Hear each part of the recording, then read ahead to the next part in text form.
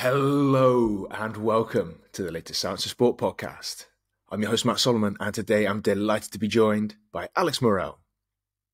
So Alex is a physiotherapist who worked for 9 years in professional rugby, and there he encountered his fair share of ACL injuries. But since then, he's moved on to private practice, where he works at Move Physiotherapy Clinics. So who better today to discuss ACL injuries than Alex? So without further ado, it's time to welcome him onto the show. So Alex, welcome to the Science of Sport podcast. It's a pleasure to have you here. Thank you very much, Matt. Pleasure to be here. Been really looking forward to it. Absolutely excellent. So can you give us a quick introduction as to who you are and what you've been up to until now? Of course. So my name's Alex Morrell, and sort of my background is in strength and conditioning and sports science. And then I did a master's in physiotherapy, and along that sort of journey, I was always sort of rehab physio focused, and was picking up different roles, like as a student within sport, primarily professional rugby.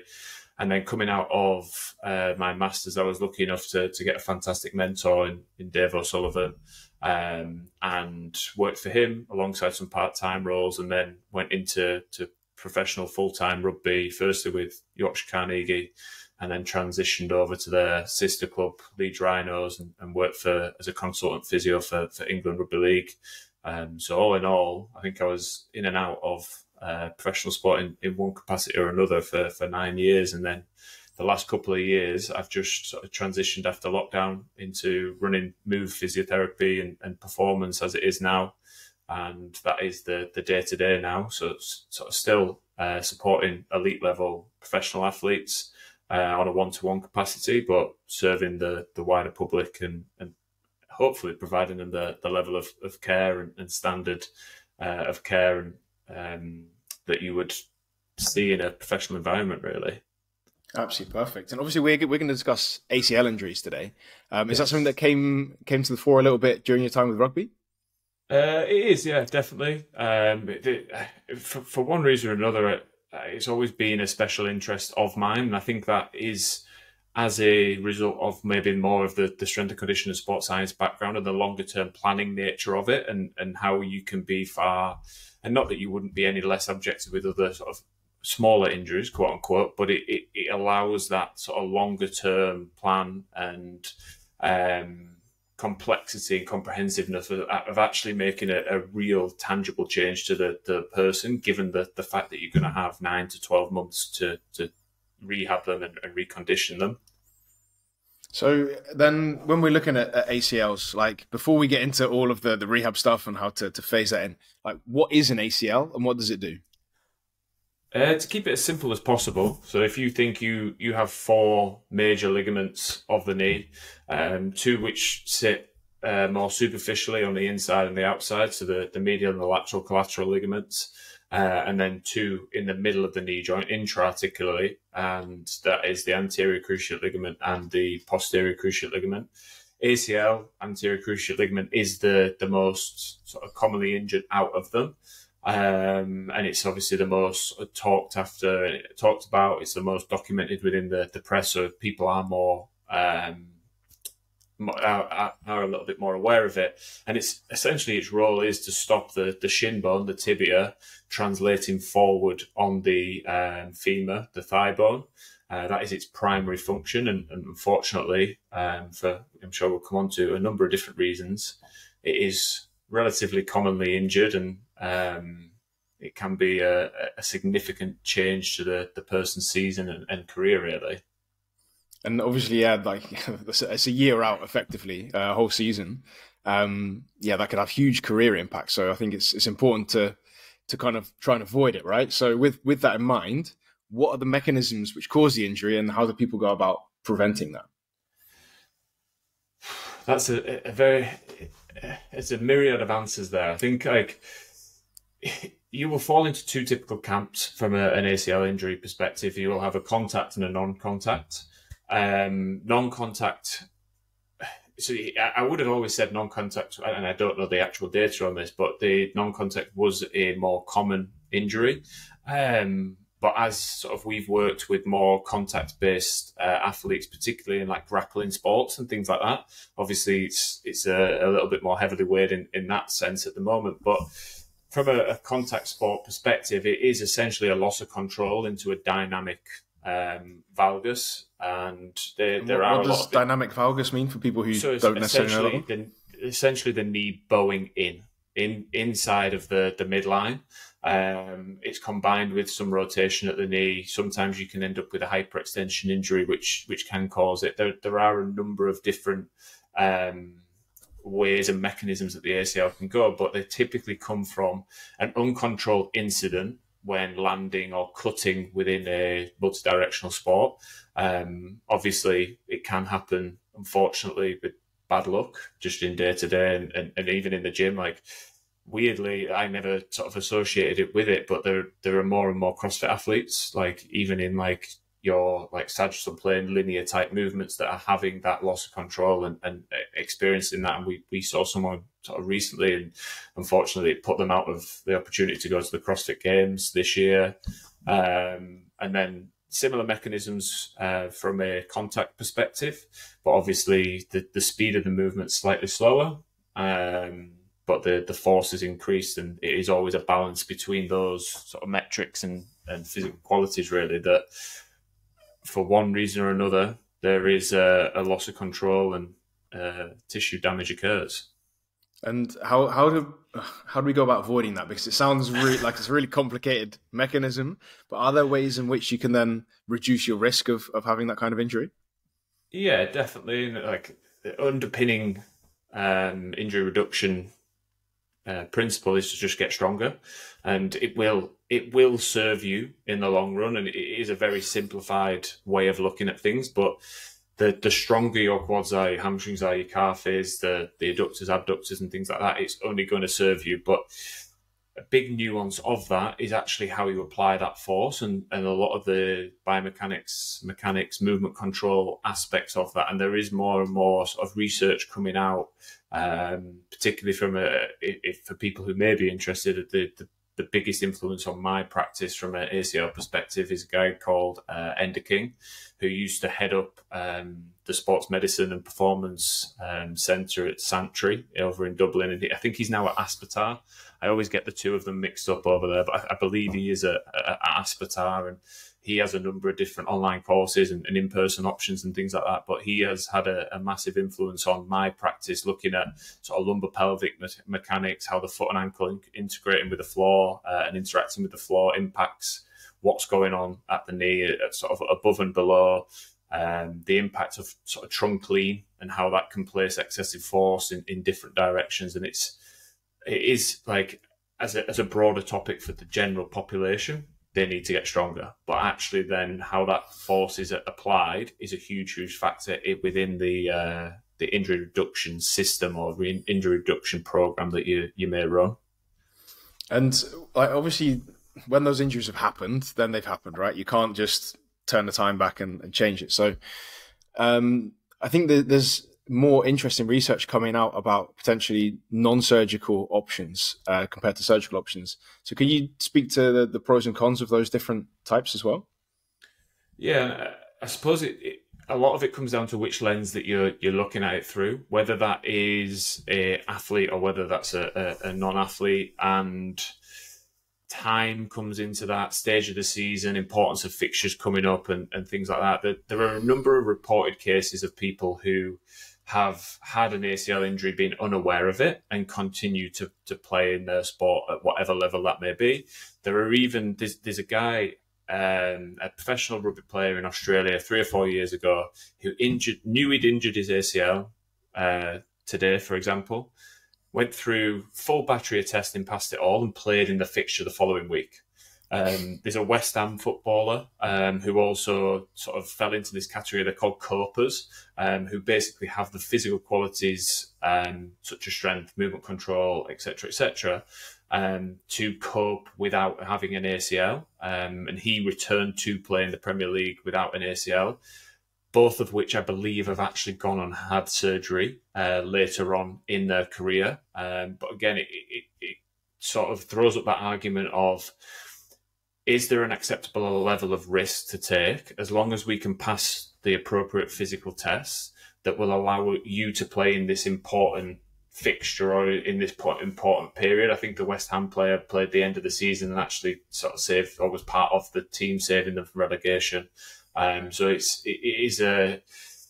is a line in a discussion which can become quite complex at times, but certainly from a non sort of elite level athlete perspective,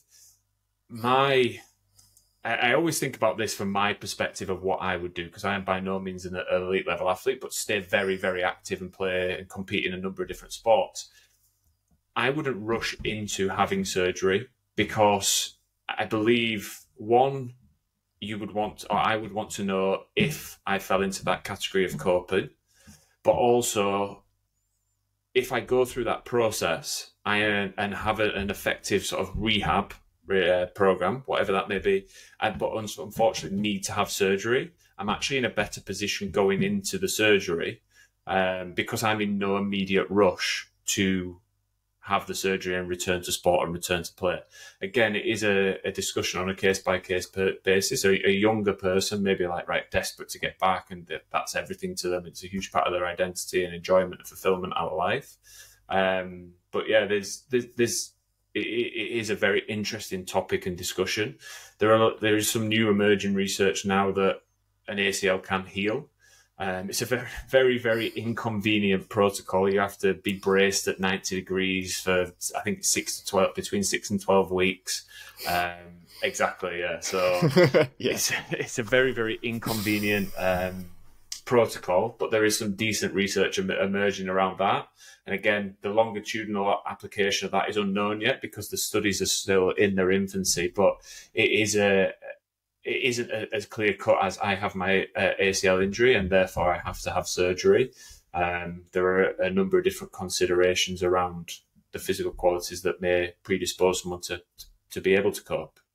I think that's a really interesting point, that it's potentially different per person and per sport and per situation. I mean, you've got the Champions League final next week and you happen to be able to play in it, then I can imagine that's pretty tempting. But if like me, you're playing amateur football with a bunch of expats who sat there just having a laugh, then I'd probably take a little bit more relaxed opinion about 100%. it. And this is the thing, like say Erling Haaland injures his ACL the week before, you're going to want him on the pitch. So you're going to want to push the boundary as far as possible.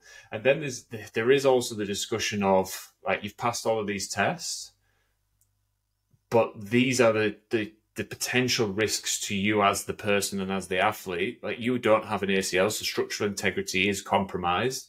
We haven't had long enough to actually challenge you under fatigue and challenge you with environmental factors of other players and the ball and things like that. And it's then the person's decision. You can only, as the practitioner, you can only educate them as far as possible. Like the chances of other MCL, other ligament injuries, meniscus type injuries happening. No, I don't know the percentage risk going up, but it is associated with a risk, and it's the level of risk that someone might be willing to take, I suppose. I can imagine, especially for the weekend warriors, that risk might be quite large. So that's not necessarily. I wanted to mention that. Okay, good. So I didn't want people listening to this going, I've injured my ACL, but Alex actually said there are people who can cope. Yeah.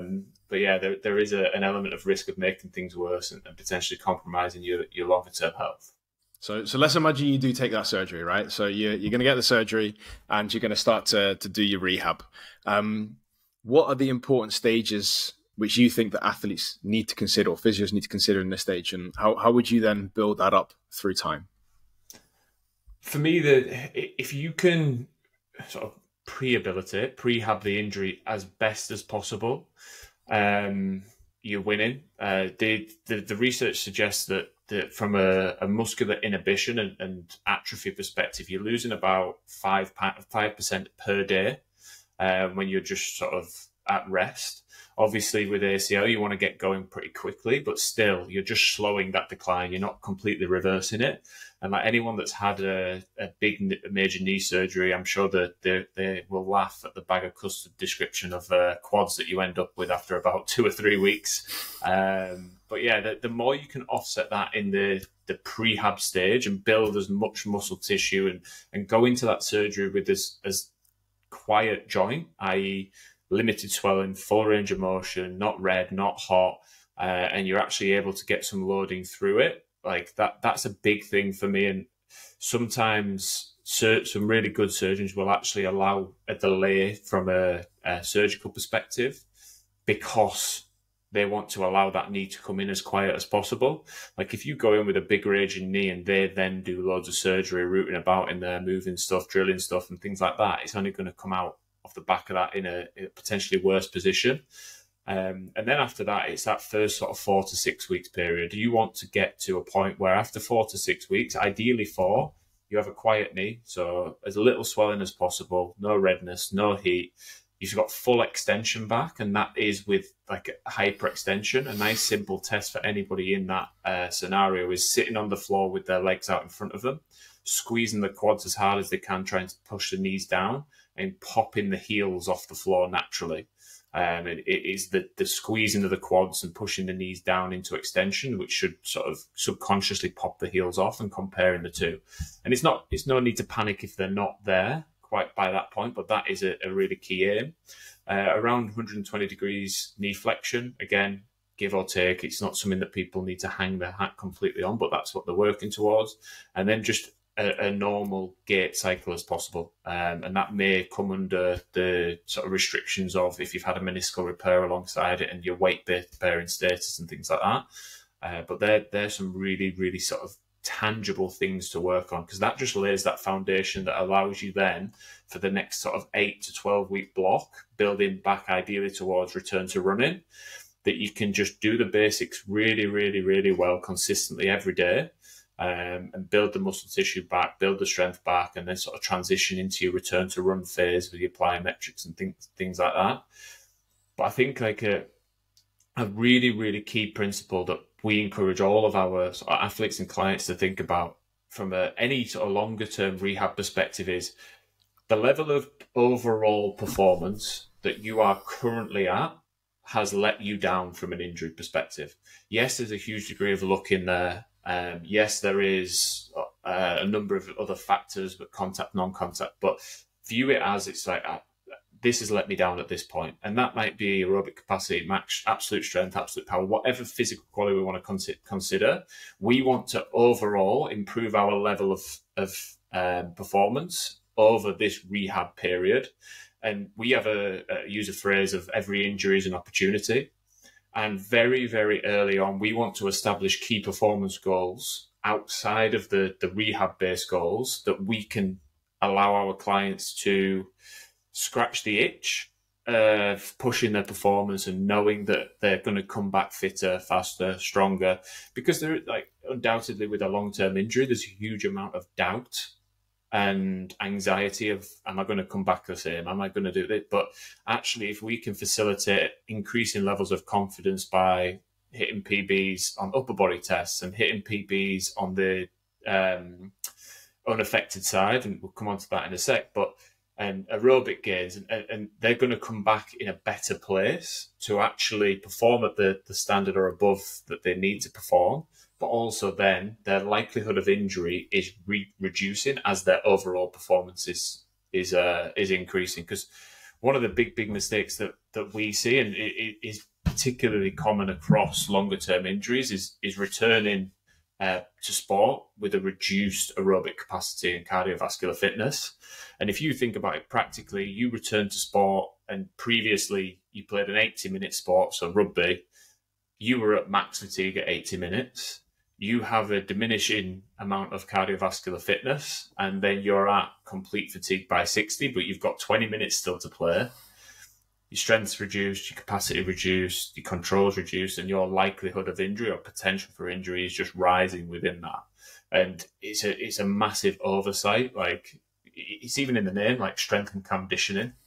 Everyone goes, during a long-term injury, right, I need to restore my strength and I need to restore my power. But actually, like, even just maintenance from a conditioning perspective, but it's a huge opportunity to develop it as a physical quality. So it's a massively valuable thing to look at it through that lens of, right, I'm good. It's an opportunity for me to increase my overall level of performance.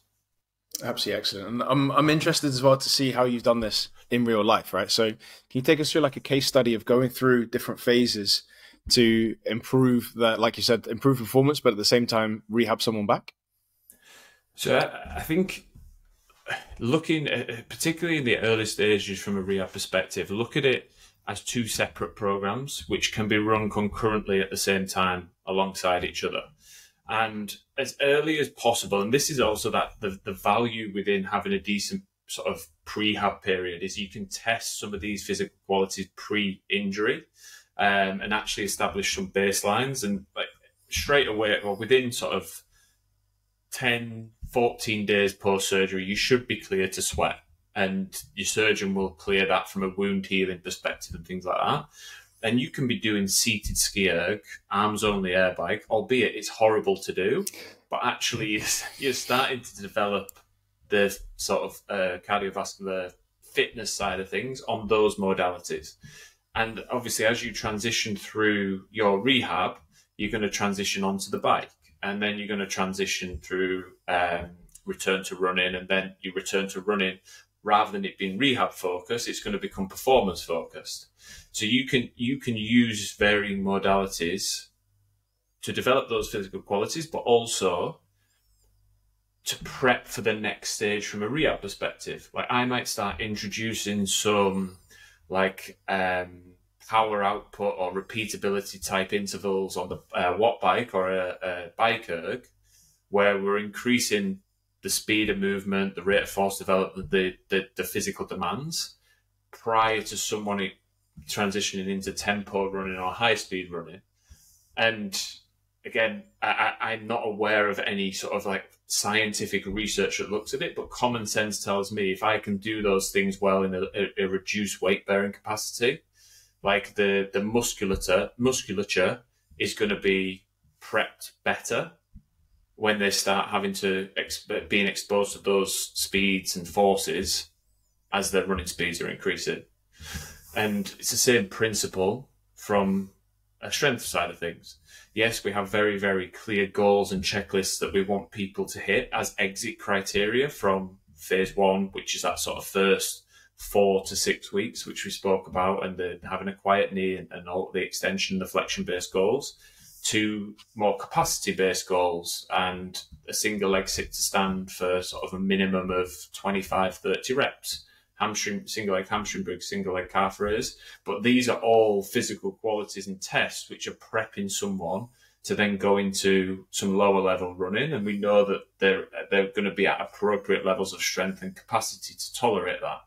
And then as the program starts to develop and it starts to emerge a lot more, particularly as you get into that later stage, and it effectively replicates a performance program where you are therefore they're at that point from an injury perspective trying to hit some of the higher end performance goals that might be something like a single leg counter movement jump, comparing limb symmetry and left versus right, or ineffective versus effective, a reactive power, so like a single leg drop jump, and that also allows you to gain some more information from the subjective side of things and the art of coaching and rehab of actually, right, how do you look when you're doing that from a biomechanics perspective and a movement control perspective?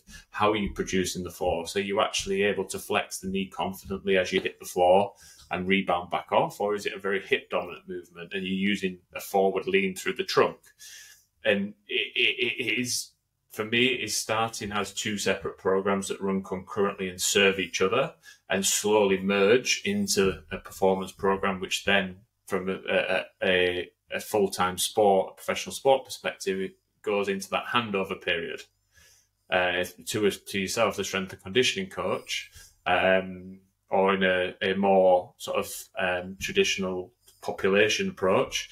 You might transition to a performance coach, a strength coach, or a specific sport coach, whatever that may be. Absolutely excellent. So based on all of those things, what are your top tips for, let's say, the everyday athlete, not necessarily the best stars who are getting probably very expensive and very good care, for the everyday weekend warrior? What are your top tips when they're coming out of that ACL period? Get the prehab right. That's a big one. And don't be...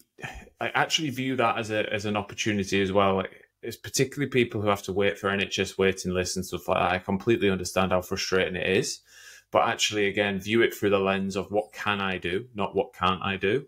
Then get the first 4 weeks right. If the people that I have met that have had a problem have rushed the first 4 weeks, they've not let the knee settle, they've not restored like the basic functions of extension and flexion, and being able to walk effectively. And then after that, it's having a very, very clear plan of what you need to do to progress through each phase of rehab. And what we do with our clients is we have a North Star of what we want a healthy and high-performing person or athlete to look like. And we talk them through what that looks like, and then we talk them through what each phase looks like. So they're very, very aware and have complete clarity and confidence of what they need to do to get from stage 1, stage 2, which is more of a strength and hypertrophy phase. Then what do they need to tick off there to get back into that return to running? What do they need to tick off there to get back into return to training? What do they need to tick off there to get into return to play and performance? And one of the biggest mistakes that I really should mention is your rehab doesn't finish when you've returned to play.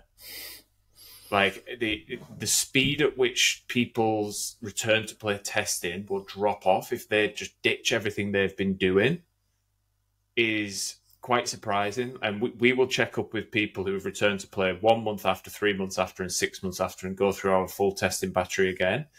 1, from an accountability perspective, but 2, from a health and performance perspective. Like, we know these markers serve people from preventing injuries and improving performance, and whatever program you go on to do from there has to have some really key things like people. One of the really common things with ACLs is quad strength, and we're getting people back after 3 months who haven't ticked those boxes from a simple leg extension and Spanish squat type quad focused exercises, and they're having 20% drop offs, and it's putting them into like an at risk category. And we can talk. It's probably a different discussion actually, like limb symmetry and the value of it. But like, we want everyone to be within 10% left versus right with all the testing that we do. And they're dropping off to 20%. And in theory, like, they're not safe to play. Like, we don't stop them playing. It just re-emphasise some of the key things they need to work on to keep their knee as healthy as possible in the long run. Absolutely excellent advice. So, Alex, massive thanks for your time and effort today. I really appreciate it. Where can people find a little bit more about you and what you're up to? The easiest place would be Instagram. My handle is Alex Morrell Physio, so it's MORRELL Physio. And feel free to drop me a message on there. Always keen to talk, keen to interact and connect with people and talk things through. Absolutely fantastic. Alex, massive thanks today. I really appreciate it and look forward to speaking again soon. Pleasure. Thanks, Matt. Cheers, buddy.